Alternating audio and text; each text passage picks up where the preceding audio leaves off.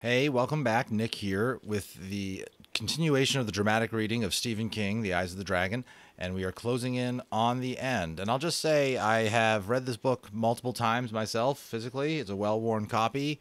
And if you're enjoying the book so far with me, I encourage you to get your own copy and to give it a read yourself. Buy one from the author, support the author. That's really important. Appreciate if this even happens, like nobody's suing me over doing this, I mean, maybe that's possible, right? So appreciate it. Okay, chapter 117. Let's continue. Where we left off was Flag has broken into the Needle, and he's coming up to murder Peter, and he's just started climbing the stairs. Peter's shaking hands went wrong somehow.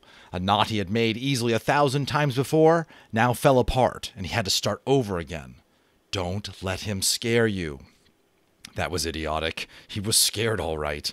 Scared green. Thomas would have been astounded to know that Peter had always been frightened of Flag. Peter had just hid it better. If he's going to kill you, make him do it. Don't do it for him. The thought came from inside his own head, but it sounded like his mother's voice. Peter's hand steadied a bit, and he began to knot the end of his rope to his anchor again. Chapter 118. I'll carry your head on my saddle horn for 1,000 years, Flag screamed. Up and around and around. Oh, what a pretty trophy you'll make. 20, 30, 40. His boot heel struck green fire from the stones. His eyes glared. His grin was poison. Here I come, Peter. 70. 230 steps to go. Chapter 119.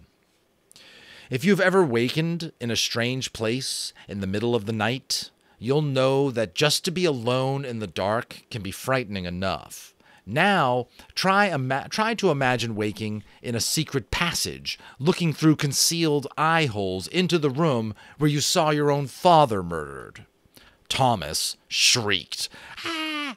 But no one heard him, unless the dogs below did, and I doubt that. They were old, deaf, and making too much noise themselves. Now, there was an idea about sleepwalking in Delane. Now there was an idea about sleepwalking in Delane, one that has also been commonly held as truth in our world. This idea is that if a sleepwalker wakes up before returning to his or her bed, he or she will go mad. Thomas might have heard this tale. If so, he could attest that it wasn't true at all. He'd had a bad scare, and he had screamed, but he had not come even close to going mad. In fact, his initial fright passed rather quickly, more quickly than some of you might think, and he looked back into the peepholes again. This may strike some of you as strange, but you have to remember that before the terrible night when Flag had come with his own glass of wine after Peter left, Thomas had spent some pleasant times in this dark passageway. The pleasantness had a sour undertone of guilt, but he had also felt close to his father. Now, being back here, he felt a queer sense of nostalgia. He saw that the room had hardly changed at all. The stuffed heads were still there. Bonzi the elk, Cracker the lynx, Snapper the great white bear from the north, and of course, Niner the dragon, which he now looked through, and with Roland's bow and the arrow foe hammer mounted above it. Bonzi, Cracker, Snapper, Niner. I remember all their names, Thomas thought with some wonder. And I remember you, Dad. I wish you were alive now and that Peter was free, even if it meant no one even knew I was alive. At least I could sleep at night. Some of the furniture had been covered with white dust sheets, but most had not. The fireplace was cold and dark, but a fire had been laid. Thomas saw with mounting wonder that even his father's old robe was still there, hung in its accustomed place on the hook by the bathroom door. The fireplace was cold, but it wanted only a match struck, and held to the kindling to bring it alive, roaring and warm. The room wanted only his father to do it, to do the same for it. The room wanted only his father to do the same for it, to make it that cozy and warm. Suddenly Thomas became aware of a strange, almost eerie desire within himself. He wanted to go into that room. He wanted to light the fire. He wanted to put out his father's robe. He wanted to drink a glass of his father's mead. He would drink it even if it had gone bad and bitter. He thought he might be able to sleep in there. A wan, tired smile dawned on the boy's face, and he decided to do it. He wasn't even afraid of his father's ghost. He almost hoped it would come. If it did, he would tell his father something. He could tell his father he was sorry. Chapter 120. So it's now jumping around to the different people. "Coming, Peter!" Flag shrieked, grinning. He smelled like blood and doom. His eyes were deadly fire. The headsman's axe swished and whickered, and a last few drops of blood flew from the blade and splashed on the walls. "Coming now! Coming for your head!" Up and around, higher and higher. He was a devil with murder on his mind. 100, 125. Getting closer. "Faster, Benstad," panted to Dennis and Naomi. The temperature had begun to fall again, but all three of them were sweating. Some of the sweat came from exertion. They were working very hard. But much of their sweat had been caused by fear. They could hear Flag shrieking. Even Frisky, with her brave heart, felt afraid. She had withdrawn a little and huddled on her haunches, whimpering. Chapter 122. You see their short chapters here. "Coming, you little whelp! Closer now." Closer now, his voice was flatter, with less echo. "Coming to do what I should have done a long time ago!" The twin blades swished and whickered. Chapter 123. This time, the knot held. "God's help me," Peter thought, and he looked back once more towards the sound of Flag's rising, shrieking voice. "God's help me now." Peter threw out one leg out the window. Now he sat astride the sill as if it were a peony's saddle, one leg on the stone floor of his sitting room, the other dangling over the drop. He held the heap of his rope and the iron bar from his bed in his lap. He tossed the rope out the window, watching as it fell. It tangled and bound up halfway down, and he had to spend more time shaking the rope like a fish line before it would drop free again. Then, uttering one final prayer, he grasped the iron bar and pulled it against the window. His rope hung down from the middle. Peter slipped the leg that was inside over the sill, twisted around at the waist, holding on to the bar for dear life. Oh my gosh, he's going to do it. Finally, the moment we've been waiting for. Now only his bottom was on the sill. He made it's funny, only his bottom. He made a half turn so that the cold outer edge of the sill was pressed against his belly instead of his butt. There it is. His legs hung down. The iron bar was seated firmly across the window. Peter let go of it with his left hand and caught hold of his narrow napkin rope. For a moment he paused, battling his fear. Then he closed his eyes and let go of the bar with his right hand. His whole weight was on the rope now. He was committed. For better or worse, his life now depended on the napkins. Peter began to lower himself. Dun dun dun dun! Yeah, we'll keep going. All right, you want to go? You want to keep going? All right, we'll keep going. Chapter 124.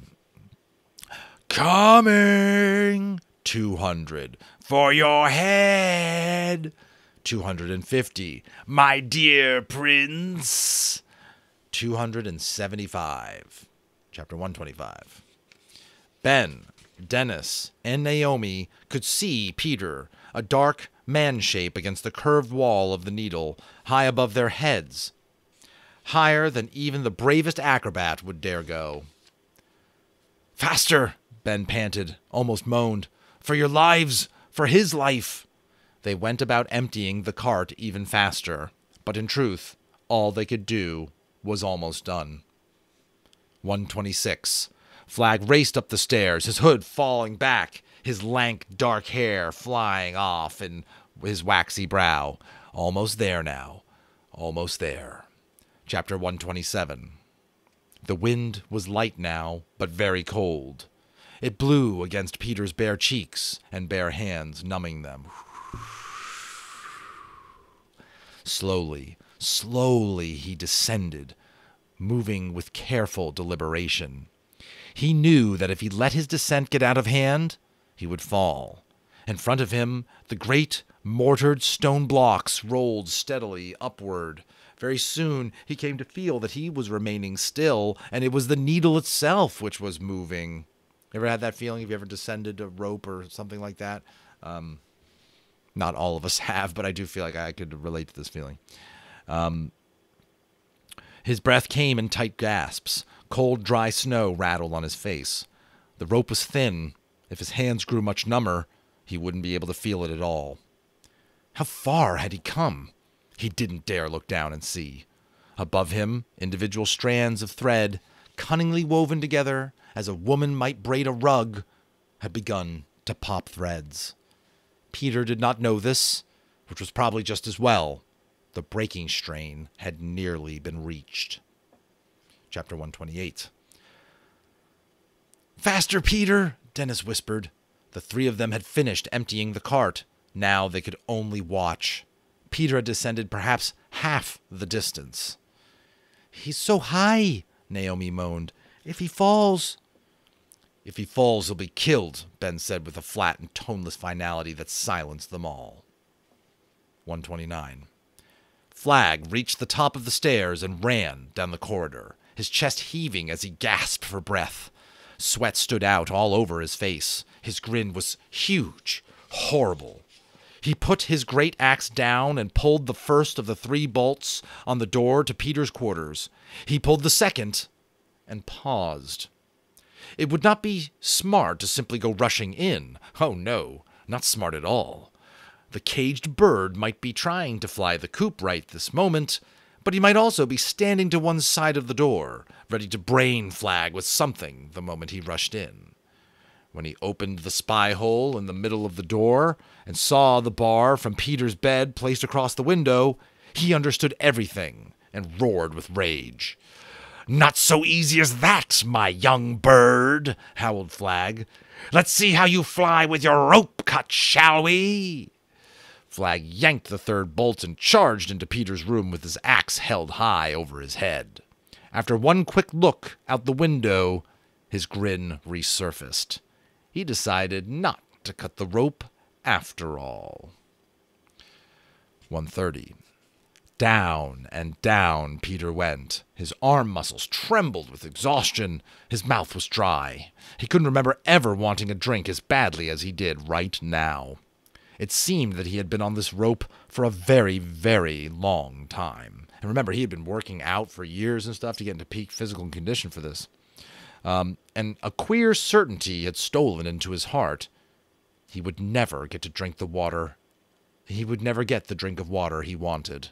He was meant to die, after all, and that wasn't even the worst part of it. He was going to die thirsty. Right now, that seemed the worst of it. He still did not dare look down, but he felt a queer compulsion, every bit as strong as his brother's compulsion to go into their father's sitting room to look up. He obeyed it, and some 200 feet above, he saw Flagg's white, murderous face grinning down at him. "Hello, my little bird," Flagg called down cheerfully. "I've an axe, and I really don't think I'll need to use it after all. I've put it aside. See?" And the magician held out his bare hands. All the strength was trying to run out of Peter's arms and hands, just at the sight of Flagg's hateful face had done that. He concentrated on holding on. He couldn't feel the thin rope at all anymore. He knew he still had it because he could see it coming out of his fists, but that was all. His breath rasped in and out of his throat in hot gasps. Now he looked down and saw the white, upturned circles of 3 faces. Those circles were very, very small. He was not 20 feet above the frozen cobbles, not even 40. He was still 100 feet up, as high as the 4th floor of one of our buildings. He tried to move and found he could not. If he moved, he would fall. So he hung there against the side of the building. Cold, gritty snow blew in his face, and from the prison above, Flag began to laugh. Ha ha ha ha ha ha ha! 131. Why doesn't he move? Naomi cried, digging one mitted hand into Ben's shoulder. Her eyes were fixed on Peter's twisting form.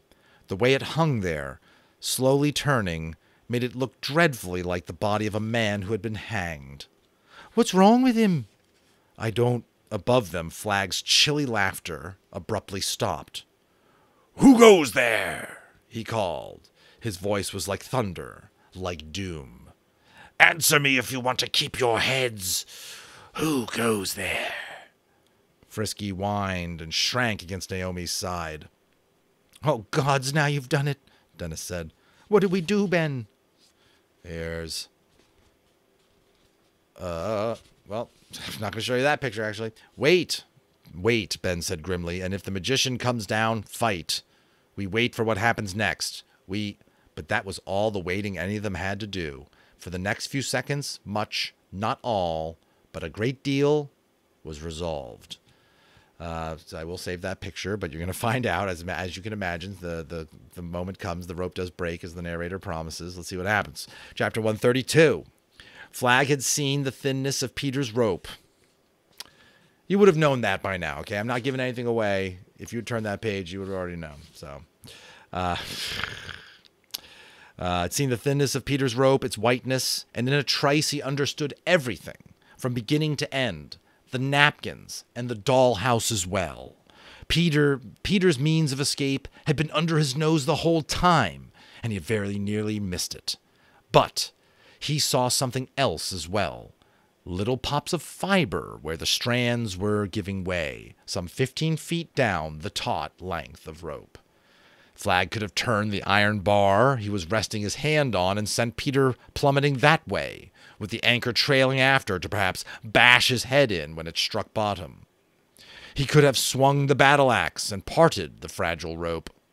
But he preferred to let matters take their course, and a moment after he had challenged the voices, matters did take their course. The rope's breaking strain was reached. It parted with a twang like a lute string that had been wound too far on its peg. "Goodbye, birdie," Flag cried happily, leaning far out to watch Peter's fall. He was laughing. Excuse me. Here we have now Peter falling and Flag's evil face.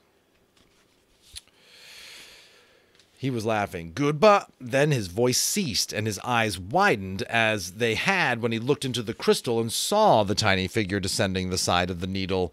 He opened his mouth and screamed with rage. That awful cry woke up more people in Delane than the fall of the tower. I will pause there on you, and I say the next session will go full to the end. All right, so thanks for sticking with me. And please like and subscribe. Drop me a comment with any feedback. And we'll see you on the next one.